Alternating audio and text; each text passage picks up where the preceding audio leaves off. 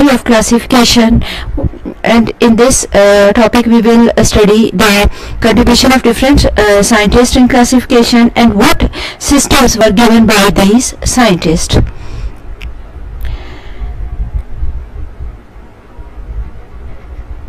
First of all, we will have some information about Aristotle.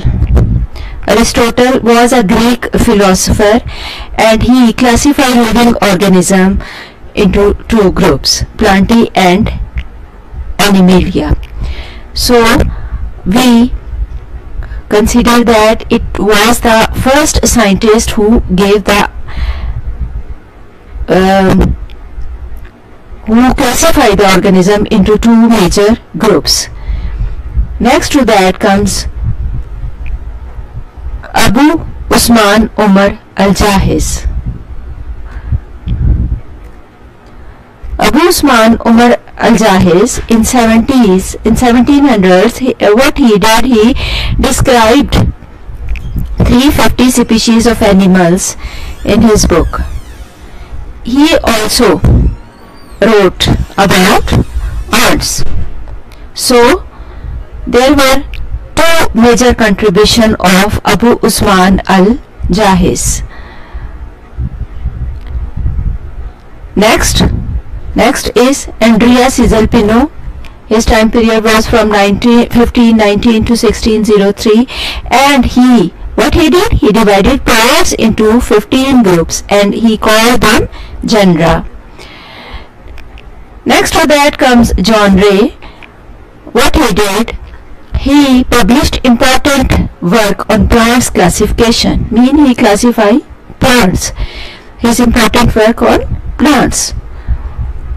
Next was Augustus Ravenus, and his major contribution was the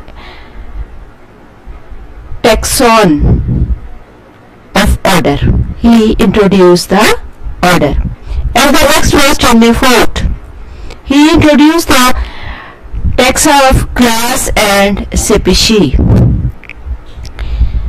Next, and the main contribution was by Carolus Linnaeus. Carolus Linnaeus grouped species according to similar physical characters, and he also gave the scientific rules for scientific naming, which we are using in our taxonomy.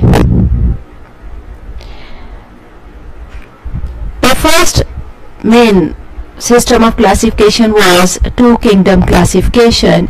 The scientists grouped the organisms into two major categories. The first one was autotrophs, in which all those living organisms or the actually plants were included in this group, which can prepare their food by themselves. So they are categorized in autotrophs. And the next was heterotroph. Heterotroph were those which cannot prepare their food. They obtain their food from the autotroph. So that was two-kingdom classification, because all the living organisms are categorized into two groups. One is autotroph and other is heterotroph. But there was some drawbacks in this classification system. Some unicellular organisms don't have any clear position. The position is not defined of the unicellular organisms. For example, Euglena-like organisms don't have any proper place. They when they prepare their food, they are included in autotrophs, and in the absence of light they could not prepare their food, so they are included in the heterotroph. And one reason is there was no difference between organisms which have prokaryotic and eukaryotic cells. So those were the two drawbacks of this two-kingdom classification system. After that, a three-kingdom classification system was introduced by Ernst Haeckel in 1866. that three kingdom classification also has a third category, that was Protista, in which unicellular organisms were given a proper place. But there were also some drawbacks in this system. What were these? There was no difference between prokaryote and eukaryote. Prokaryote and eukaryote still not defined in this system. And there was another drawback, fungi included in the plant. Although the fungi have chitin in their cell wall, their cell wall is not made up of cellulose. The plant cell wall is made up of cellulose, but the fungi cell wall is made up of chitin. And the second, prokaryotic and eukaryotic organisms were not differentiated. These two drawbacks were still there in the three kingdom classification system. So after that, another system was introduced by E. Chutton in 1937, and he suggested prokaryotes and eukaryotes properly. These two terms were defined by E. Chutton.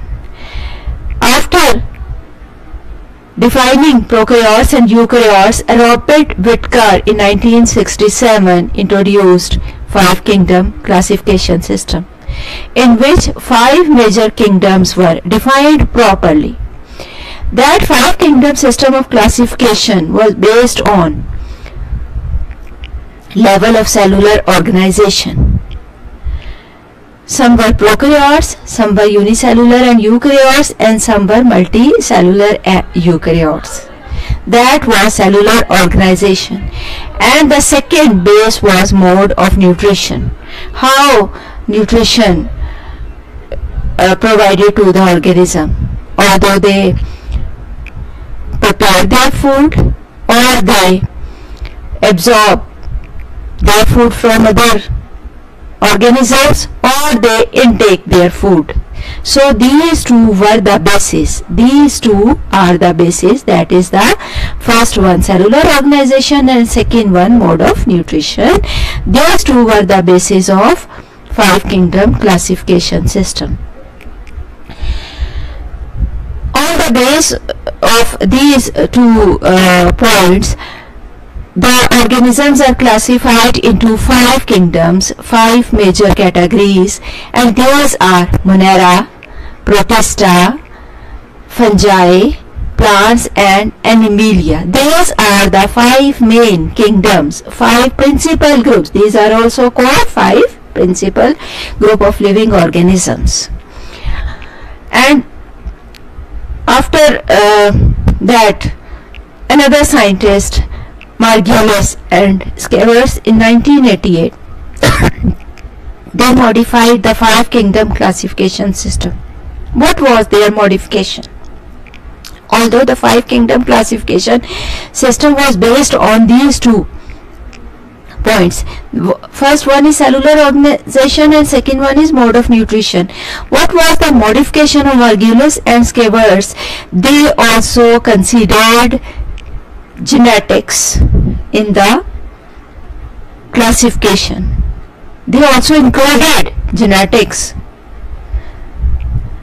along with these two points, these two bases. Along with these two bases, genetics was also considered as a base of classification.